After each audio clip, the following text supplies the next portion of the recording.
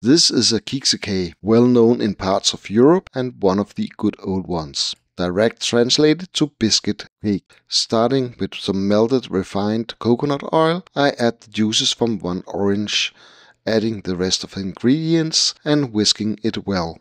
It might separate a bit, but keep whisking and you will get a uniform mass. If you like what you see, support me with a like and a follow. Then building layers with the mass and biscuits in between till I get 4 or 5 layers, putting in the fridge for 12 to 24 hours, and it's ready to enjoy.